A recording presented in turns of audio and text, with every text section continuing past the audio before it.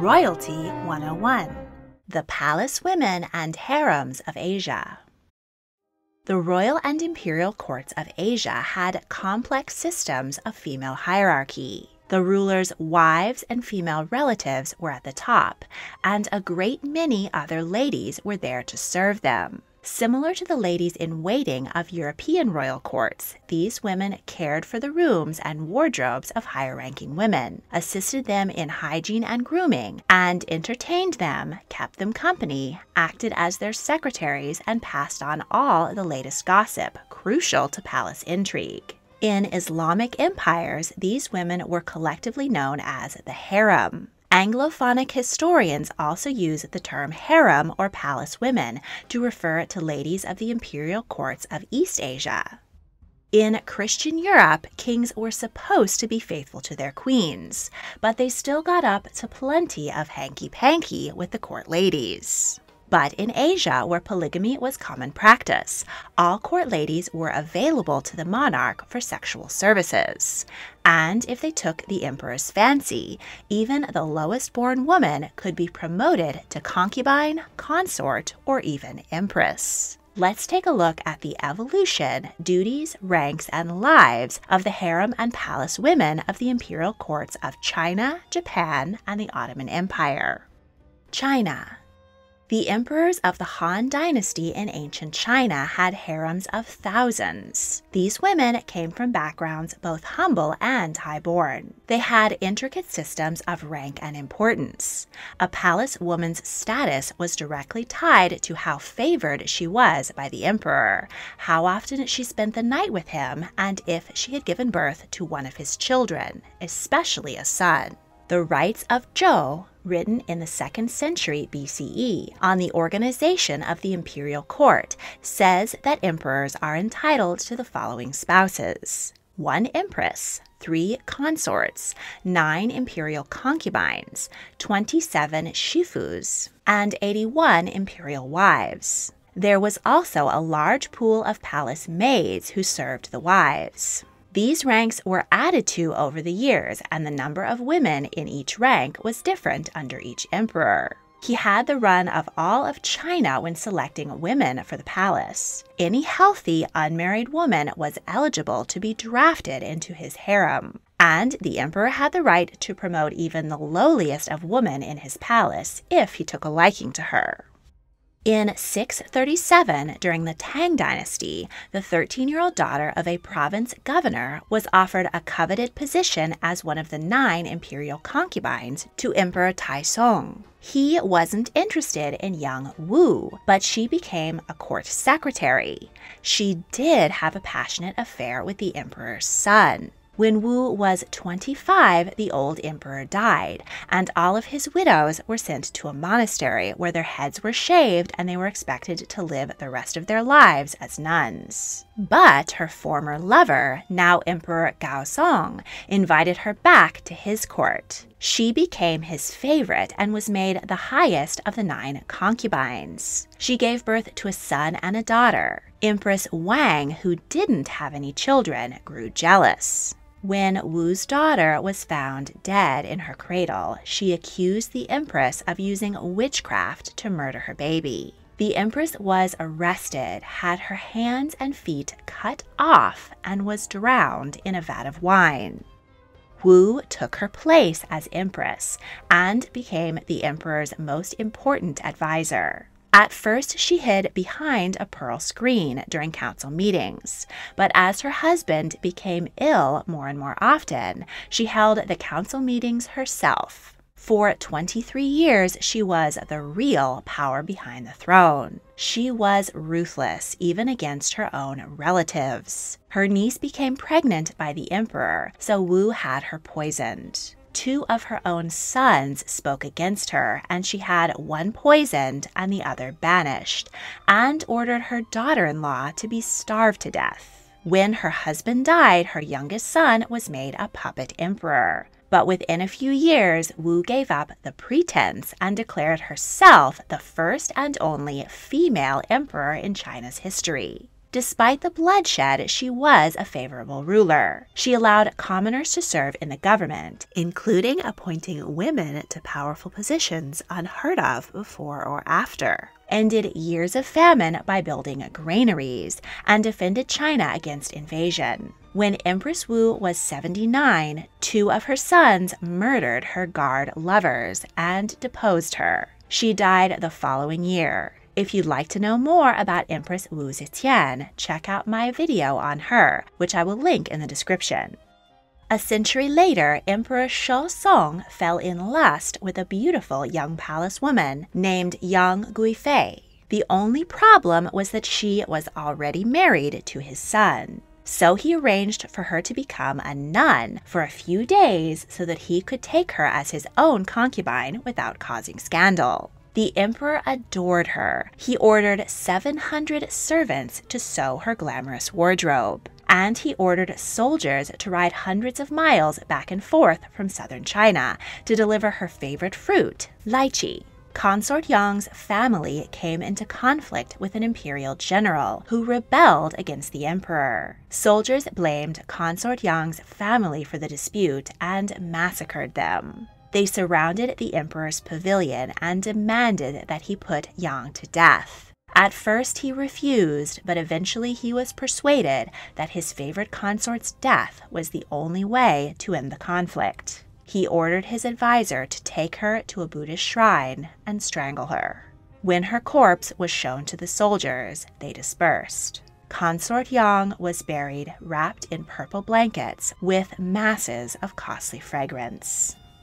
In the 14th century, the Ming dynasty divided the pool of female court staff into 6 bureaus: the Bureau of General Affairs, Bureau of Handicrafts, Bureau of Ceremonies, Bureau of Apartments, Bureau of Apparel, and Bureau of Foodstuffs. Among these were secretaries, midwives, female physicians, and other educated women, as well as wet nurses, maids, entertainers, tutors, and sedan chair bearers. The men of the court began to resent these women who had gained power and influence. Their pay was drastically reduced, and their living and working conditions became intolerable. Many palace women couldn't afford to buy food and had to support themselves by selling embroidery at the market outside the palace. Adding to the misery, Emperor Zhaizhang was particularly cruel. He allowed his young virgin maids to eat nothing but mulberry leaves and rainwater. He forced them to collect their menstrual blood, which he drank, believing it was an elixir for long life.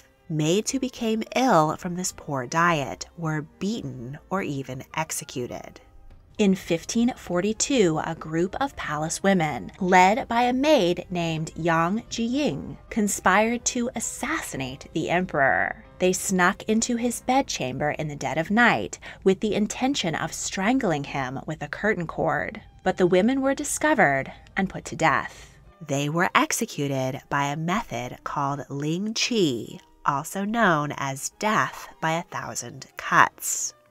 After that, eunuchs began taking over the more prominent court positions, while women were relegated to cleaning and reproduction. There was one job vital to the harem that a eunuch couldn't do: wet nurse. Breastfeeding was considered below the dignity of imperial consorts. So, whenever a baby was due, 40 lactating women were selected for 3-month commissions. These women and their husbands and babies were given medical examinations, and if deemed healthy, they would be given an allowance for clothing, rice, and 5 ounces of meat a day. Imperial sons were fed by women who had given birth to daughters, and imperial daughters by women who had sons. This way, the baby's yin and yang could be balanced, and imperial babies couldn't be swapped or kidnapped. Some imperial children bonded with their wet nurses. Emperor Gao Wei so loved his wet nurse Lu Lingxin that when he came to the throne, he elevated her above his own mother. Confucianism teaches that good wives should have no thoughts of jealousy. but in practice, that was rarely the case. In the 1480s, Emperor Qian Hua's favorite, consort Wang, had trouble conceiving, and when she finally became pregnant, her baby was stillborn. If she learned that another concubine was pregnant, she would force them to undergo an abortion. One minor concubine, Lady Ji, managed to keep her pregnancy a secret. A eunuch helped her sneak her son out of the palace and raised him. When the emperor, who was far more interested in pornography and sex than in the aftermath, realized that all of his efforts hadn't resulted in any living heirs, he was devastated. But a eunuch informed him that he did have one living child, Hongxi, and the emperor named him his heir. Furious, consort Wan had his mother, Lady Ji, murdered. Hongxi was heartbroken.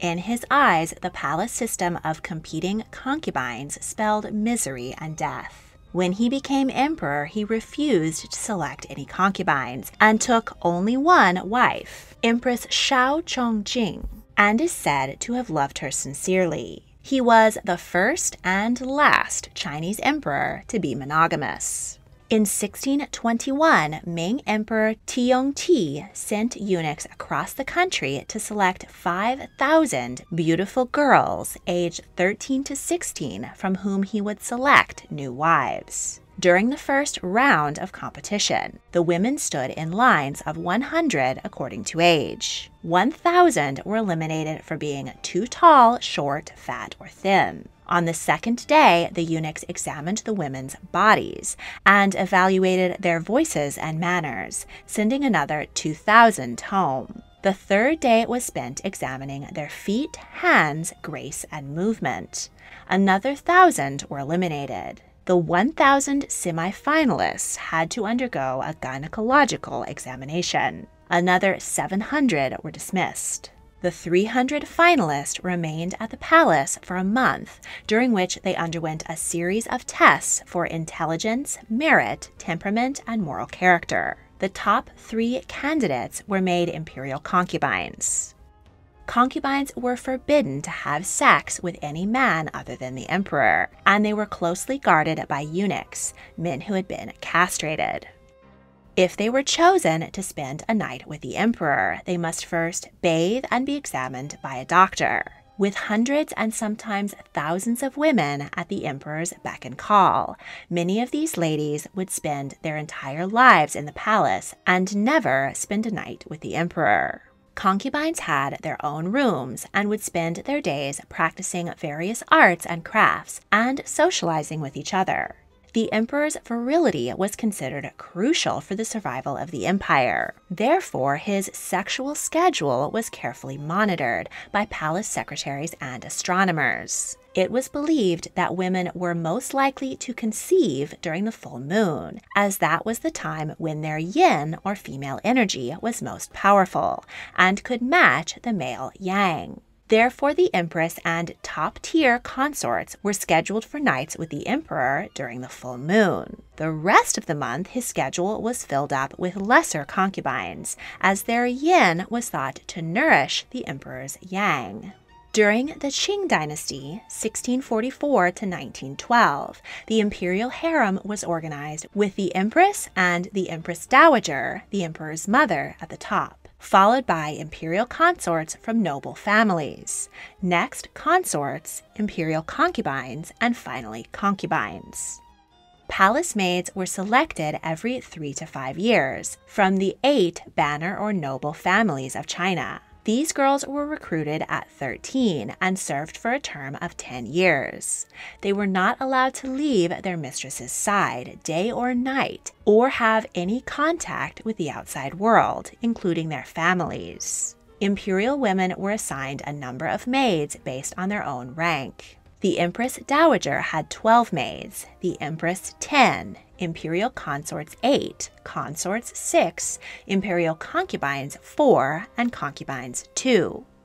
The royal courts of Cambodia, Siam, modern-day Thailand, and Joseon, modern-day Korea, took influence from the Chinese system when setting up their own harems. as did the imperial court of Japan. Among the emperor's wives was 1 empress, 2 consorts, 3 madams, and 4 beauties. These women were drawn from the highest ranks of society. There were also a number of court ladies who might be the daughters of ministers or minor aristocrats.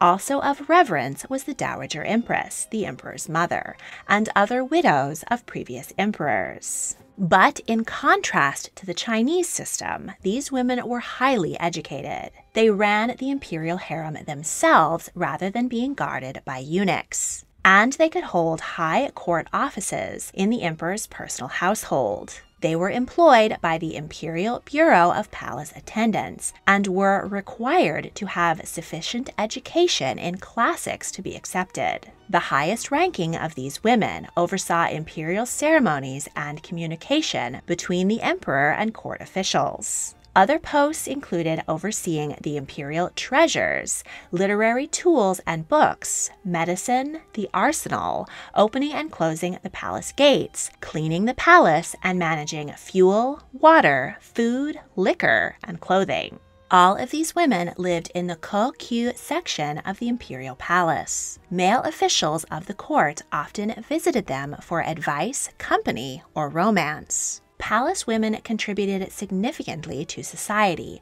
particularly in the area of literature. The Pillow Book, a collection of poems and court recollections, was written by Lady Sei Shonagon around the year 1002. And The Tale of Jinji, the world's first novel, was written by Lady Murashiki Shikibu around 1021. During the Sengoku period, 1467 to 1603, the highest-ranking lady at court was the female assistant to the major council, who ran the affairs of the daily life of the imperial household. The second-rank female palace attendant acted as intermediary between the emperor and those seeking an audience, and issued his wishes in writing. Ladies-in-waiting acted as imperial secretaries and recorded everything that occurred. Any of these palace women could have been selected by the emperor or heir to the throne as a concubine. But the practice of taking imperial concubines was abolished in 1924. Emperor Meiji, who reigned from 1867 to 1912, was the last Japanese emperor to practice polygamy. He had 1 empress, Shokin, and 5 concubines. The current emperor of Japan, Naruhito, has only 1 wife, Empress Masako. On the western side of Asia, the rulers of various Islamic empires also had harems, which is an Arabic word. The Ottoman Empire. As the Sultan was considered outside and above the rest of society, if he married a Muslim woman or a foreign princess, then the royal family would be tied by blood to another family, thus complicating the politics of the empire. To maintain their elevated separation, sultans reproduced via their harem. Harems consisted of hundreds of enslaved women. As the Quran forbids the enslavement of Muslims, most of these women were taken from Christian parts of Eastern Europe, Russia, Greece, and North Africa. The physical building of the harem, or forbidden palace, housed the sultan's concubines as well as his female relatives, his sons until they reached the age of 12, and hundreds of servants to care for them all. This gilded cage was set in the center of the royal court and only accessed by a secret entrance. Inside, the women lived in the lap of opulent luxury. It was called the abode of felicity because other than their liberty, these women wanted for nothing. The harem was a tranquil, stunningly beautiful, and luxurious building tiled in green, blue, and gold. The women could lounge on sumptuous rugs and furniture and bathe in the placid pools in the middle of the complex. They were given the finest food and drink, and musicians performed for their enjoyment. The women of the harem were highly educated and had access to an impressive library of books and scrolls, many of which contained drawings of the human form frowned upon by strict Muslims. They spent their days doing embroidery, practicing skills of dancing, singing, and playing instruments, and being educated by older women in the harem. The outside world of poverty and hunger was completely shut off from them, and they could only catch an occasional glimpse of the sea. Contrary to Western fantasies of orgies and the Sultan throwing a handkerchief at the woman he wanted that night, the emperor's bedmates were selected by his mother. She was the queen bee of the harem, and she had the power to make or break the women in it. The potential mothers of future sultans were chosen not only for their beauty and health, but also for their intelligence, as they would be the ones to advise their royal progeny in the future. Those that the current mother deemed worthy would be instructed to bathe in a pool below her son's apartment. Then he would have the opportunity to observe them and make his selection. Once chosen, the woman was taken to the bathhouse and given face and beauty treatments. Every single body hair was removed with arsenic paste and scraped off with a mussel shell. Her hands and belly were painted with henna. Once cleansed, the older women of the harem congratulated the lucky concubine and gave her tips for pleasing the sultan, while dressing her in fine clothes and jewelry. The women and musicians would lead her to the door of the sultan's chamber. A eunuch announced her arrival, and once the sultan commanded her to enter, she bowed before him and crawled from the foot of the bed to reach him. While he was with her, the musicians continued to play outside the door. During the reign of Sultan Murad III, the harem reached its height with 600 concubines. Not all of these women were sleeping with the sultan. While the most beautiful were selected for reproductive duties, many of the women were part of a large administrative hierarchy. There were many jobs to be done to keep the luxurious harem running. Roles included mistress of dressmaking, mistress of jewels, mistress of coffee, mistress of sherbet, mistress of laundry, and mistress of housekeeping, and each had her own staff. Few outsiders ever entered the gilded cage of the harem. The exceptions were midwives, who were allowed in to deliver babies. They advised the women on other matters of health and on contraception. We know that midwives prepared pessaries made of wool and coated in oil, herbs, and honey for various women in the harem. But a concubine was not likely to try and prevent a pregnancy that might bring her honor and status if she was lucky enough to be selected for a night with the sultan. Therefore, these contraceptives were most likely prepared for use with the only other men allowed in the harem, eunuchs. In order to ensure that only the sultan was fathering children with his concubines, the harem was guarded by eunuchs, men who had been castrated. Some of these men were clean-shaven, meaning that all of their reproductive organs were cut off. They carried silver quills in their turbans, which they used to urinate. But in many cases, their testes were twisted and crushed rather than removed.